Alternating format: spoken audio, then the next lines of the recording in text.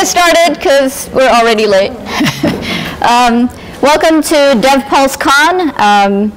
This is CodeChix' second hyper-technical conference. We had our first one last year in October called CoderXX. We got notified on Twitter that CoderXX was a little bit insulting to some of the LGBT people, and so we definitely didn't want that to happen, so we changed our name to DevPulseCon to be, welcoming of everyone as we always are.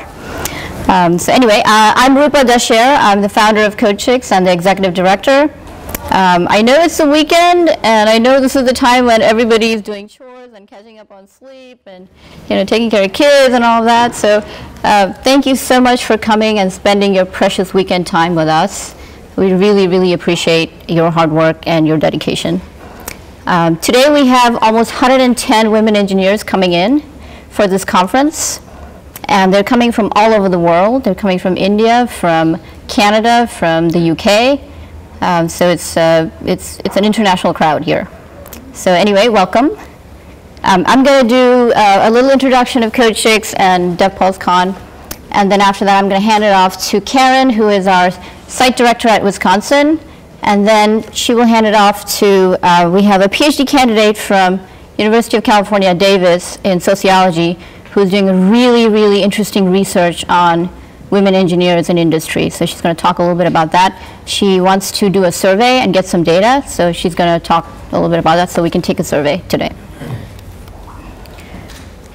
First off, thank you so much to our sponsors. VMware is a platinum sponsor this year for us. Also Intel. Intel, Walmart Labs, and ThoughtWorks have all stepped forward to sponsor this conference as gold sponsors. So thank you so much to all of these companies for showing their support of CodeChix and DevPulseCon. Also, we have our partners, O'Reilly, IEEE, and Women in Privacy and Security, which is a very small, very new nonprofit that started in the North Bay by some people from Visa and from the SANS Institute for Security that we're working with. And something I haven't been able to put on this slide yet, but I'm hoping to very shortly, is we are working on a partnership with the Linux Foundation, which is a very, very technical entity. So we're hoping to have a partnership signed very, very soon with them. So a little bit about DevPulseCon. This is the only technically focused conference in the world by women engineers, for women engineers, and geeks, and people like us, right? So essentially, it is for everybody to come and brush up on their skills, learn about new technology, and share whatever you know with someone else. This was essentially conceived, directed, and developed by CodeChix Bay Area. And a little bit about CodeChix, we're a nonprofit in California. We're focused on education, mentorship, and advocacy of women engineers in the industry, sometimes in academia. So we have a few students from universities that do attend, but it's primarily focused for women engineers in industry that are practicing. They need to keep up their skills, and that's our target audience. And we're pretty much the only ones that do this. So what does it all mean? So I want you to take a few minutes and just look around this room and see how many people there are. You take a line through the center, half of you are going to be gone in 2 years. That's the dropout rate. Currently it's higher than, so 2 years ago it was about 56%. Right now it's closer to 60%. Why do you say half of us are going to drop out in 2 years? Do you have any statistics behind it? Actually, if you go to the Anita Borg Institute website, there's like 10 links on studies done by various universities over the last 10 years or so that have tracked this. And it's not just computer science or EE, it's across engineering, including mechanical, aerospace, chemical, all of that. So it's widespread, So yeah, feel free to look at Anita Borg Institute's research. Also, NCWIT is a good place to go look at data. Of course, you're assuming we're representative. Half of us might not. That is true. That is true. So CodeChicks is trying to address this problem and trying to keep women engineers on the technical ladder in the industry and trying whatever we can. There are two main focus areas that are issues. The first one is obviously technical. Keeping up with the pace of technology in our industry is really, really difficult, especially if you're, have a family and you have, other obligations and you have a hideous commute. So with all of this, it's really hard to keep up with all the technology. The other aspect is cultural and the cultural environment at companies, management practices, maybe policies that exist that kind of are not really very good and might push women out, maybe. So CodeChicks specifically focuses on the technical side of things. We sometimes do a little bit on the cultural side, but primarily the focus is technical. And we do that through our tech talks, our hands-on workshops, which you'll be going to in the afternoon. We also do hacking sessions to work on private projects. And we've started doing conferences like this. And then we also do technical public speaking at selected conferences that are known to be very technical. So here are a list that we've spoken at before. Somebody's calling me. Okay, well. So here are some of the current projects that we're working on. So I'm thinking maybe we'll try to see if we can do another small DevPulseCon in the fall with a slightly different focus. I'm still working on that, thinking through it. Depends on if I get sponsorship and funding, which is always really, really hard. Also, we have 3 open source projects ongoing right now with the University of California at Berkeley, specifically the Electrical Engineering and Computer Science department. It's being run by a former colleague of a bunch of us called Shankari, who used to work at VMware, and she went back to do her PhD, and so she has all these cool projects, and she's working with some of the CodeChicks members on that. Also, we have this project called Project Juggler, which is a problem that I have with announcing things that we do on all our social media channels. It's a real pain to do it, and I don't want to pay anybody, so I want something free that works well, and that doesn't exist, so we're going to build it. So that's what Project Juggler is. So we're going to, there's like 3 or 4 of us that get together on hacking sessions to build that, and then we're going to open source it so anybody else can use it as well. And the last one is still is very nascent, and I can't talk too much about it, but it's a security-related project that we're just kicking off as a separate track. And Michelle Ho and Ligier are, I don't know if they're here, but they're leading that. Here are some of the upcoming events. We have some technical talks that we're lining up. On Swagger, you'll hear a talk from Ivan today on Swagger. And we're probably going to repeat that with a hands-on workshop following it, so you can really learn the basics. Application security and CoreOS and Tectonic, which are really hot technologies right now. So we're going to do basic tech talks followed by hands-on workshops, so you can get a quick review and then go deep dive into it in a hands-on workshop. For all of these areas. And we're also going to do an intro to Go programming. Probably going to use Ann Holler's class from last conference, which was excellent. And we're going to use, and it's open source, so anybody can use it to teach it. So we're probably going to do that. So CodeChicks is completely volunteer run. Nobody gets paid to do anything. So we wouldn't be here without our volunteers. They are our lifeblood, so I just wanted to take a few moments, more than a few moments, and give out some awards to our key volunteers, who I think some of them are here, some of them are not here, but I will read out their names. The first one is Whitney Brandt Hyatt, who's right here.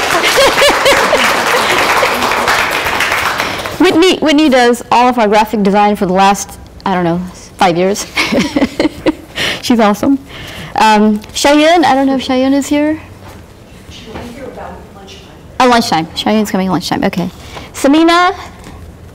Samina's here. Oh, cool. Thank you. Samina is awesome. Samina, last time she came to CoderXX, the comment she made was like, Rupa, I have 6 kids, but you know what? I sent them all to the theme park, and I'm here.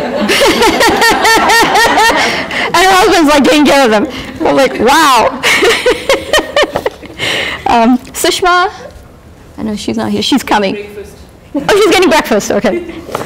Ramya, she's not here. Okay. Pat Richards, I know she's here. Yeah. Yay! Awesome. Michelle is not here today. Michael is taking photographs in the back, so I will put it over here. Karen, who is our site director for Wisconsin, and she's going to be speaking. Madhuri's in back. Madhuri's like the foremost open source person I know. Liz Hurley, who actually lives in Santa Barbara, but she has a really cool project on our open source repo that you should check out. It's called MapViz. Julie Nelson, who's our videographer, volunteer videographer. Gloria, who is in the back over there. I'll put yours here. Deepa Kakkar. Is she here? She's coming, but all right. Deepa Karnadurga. She's not here because her in-laws are flying in from India, so she has to go pick them up. Brenda Ono is right here. Yeah. Awesome. Blythe. Stop, Blythe. Oh my God. Blythe is the assistant site director for CodeChicks Bay Area, and without her, nothing would work. Okay, so yeah, essentially. Ann Holler, who is like excellent. I'm going to put yours here. Anusha, I think she's driving. Yeah, she's driving. Yeah, yeah, she'll be here. But she's leading the Docker workshop in the afternoon. So this is hers. Anisea.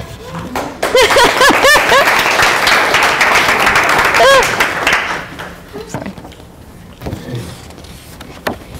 And last but not least, I wanted to mention this separately because this person did one of our best and highest ranking workshops on Git. He did a 3-part series. This is like a couple of years ago, and it was like sold out. Every single one was sold out, and he worked so hard, and everybody had like rave reviews about it. So I want to specifically mention Kevin, who's here today. Kevin works at GitHub. So these 2 are for you. I'm going to put them here. I'll give them to you later. So those are our volunteers, without whom none of this would happen. So with that, we're looking for funding for our next conference, for sustaining membership from companies to keep our tech talks and our workshops going. We tend to charge very, very little for our workshops for what you get. And we need to have a venue and pay for food and all of that. So we would really appreciate if you could go back to your companies and say, hey, you know, can you sustain CodeChicks going forward? Also, we're looking for volunteers, speakers, instructors, teachers, you know, people to talk about us, what we do, any kind of fundraising. You know, please let me know or let Blythe know, and we'd be happy to ramp you up on stuff to do and help us. And then a reminder for today, and this is really, really important. Please, please, please, please do not recruit other than VMware table over there. They're the platinum sponsor. They get a table to recruit. But please, this is not a recruiting conference. This is a conference for you to learn about technology, to learn about what each of you is working on. Try to go talk to somebody who's not in your company. Okay, go talk to somebody you don't know and learn what they do and get to network at that level, at the technical level. Because at the end of the day, that's what's going to get you your next job. And that's what you need to network for. So yeah, essentially what I just said. And then so one thing I spoke last time about is a lot of times people don't really focus on getting something positive from someone else to share with someone else. And that's a really important networking skill to have. When you meet someone new, take at least one thing positive from them that you can share with someone else. And, and they will do the same. And that's a very critical skill to have when you're networking. And if it's technical, it's even better. So yeah, stay focused, have a blast, enjoy every minute. There's plenty of food and drink. There's be lots of vegetarian food and lots of non-vegetarian food coming. Lots of drinks. If you need anything, please let us know. We'll be happy to go get it for you. We also have like gluten-free, vegan options coming. So for all of those who are in that category, we have special food for you. And last but not the least, may the code be with you. And unleash the engineer within you. That's our slogan for our conferences. So, focus on the technical, focus on learning something that you don't know, something new, so you can target your future. And with that, I'm going to introduce you to Karen. Karen is our awesome site director from Wisconsin. She flew in specifically for this conference. And she's going to talk about all the things that she's done for her chapter over the last couple of years, which is a tremendous repertoire of things that she's done. She's worked with the University of Wisconsin at Madison, gotten professors there to come and talk, which is awesome. After Karen, Robin is going to be talking about her PhD research work, just for a few minutes to talk about what she's doing and the survey that she's going to ask us to take, so she has enough data for her research. And with that, I'm going to bring up Karen's slides, if this doesn't die. Hello. Okay. There we go.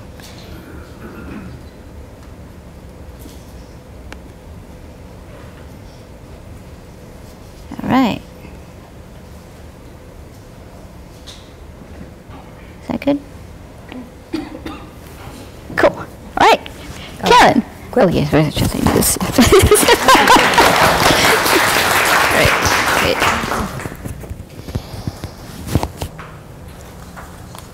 This you can either stick in your pocket or just hold it. Thank you. Thanks. Sure. Okay, I'm Karen Rehmeyer. I live in Madison, Wisconsin. For the last 18 years, I have been a software engineer. And about 2 or 3 years ago, my job started getting bad, and I started going, what do I do next, and how do I stay technically current? So I started looking around, and I found Code Chicks, and I said, I need that. We don't have one. I'll make one. So we did. I called Rupa, and we got working together, and so for the last slightly more than 2 years, we have had lots of events. You may not know where Madison, Wisconsin is. We have a big lake. We are the capital of Wisconsin. We're in San Francisco. I live closer to Chicago. There's some lakes in the middle. That's where we go. There's Madison, there's Chicago. We're 3 hours north of Chicago. We have even more lakes. We a couple of little highways and an isthmus. That's the thing between the lakes. This is, we're small compared to you. I understand you have about as many IT workers as we have people. The average household income is almost $50,000. The average house is about $200,000. Average rent is about $900,000. My mortgage is $800,000.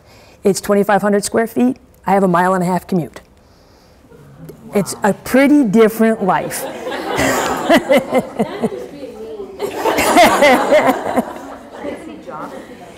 We do have jobs. I am not a recruiter. I work for the state of Wisconsin. I don't work for private industry. This says Chicago's 2 hours away. Most of what we have is government, or hospitals, or insurance. We have a little bit of tech stuff. We have a Google office. We have a ShopBop, Amazon office. We have some games offices. But we don't have, or at least I haven't found in almost 20 years, anything like what you have. We think we are the tech spot between the coasts, and there's Chicago. That's where I live. So we've had a lot of events. We started July 2014 was our first event. We paired with Madison Ruby Conference. So we paired with their Rails bridge, and then we had a talk after. So they gave us a speaker the first couple of years. Then we had a lot of good talks. Here's some more good talks. You can find this on our website. You can see most of our photos, most of our videos. We have put up on YouTube most of the stuff that we've had. And here's my last slide. We've had 15 events. We've reached almost 200 people, and going from the top to the bottom, that's what we did. We are pairing with, we have tech colleges whose job is, they're locally funded by taxes, and they give 2-year associate degrees in a lot of tech things. And then we pair with the University of Madison, which is a Big Ten school. And so that's where our pool of college students comes in. And then we have professional people coming and giving the talk, and we have pretty decent overlap there. So, any questions? Next up.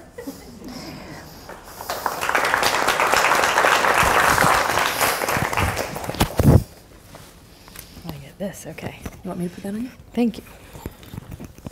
Now I feel like I'm going to give a TED Talk. Like I should gesture a lot or something like that. Good morning, everybody. My name is Robin Savinar. Like Rupa mentioned, I'm a PhD candidate in sociology at UC Davis, and I'm also the principal investigator of a research project about the career paths of high-skilled workers in the United States. I'm focusing on occupations in science and technology, and I'm looking at some variables that are usual suspects for sociologists, how outcomes vary across gender, race, immigrant status, and also the type of job somebody has, meaning if you work at a regular full-time job in-house at a firm compared to people who work as consultants or freelancers outside of firms.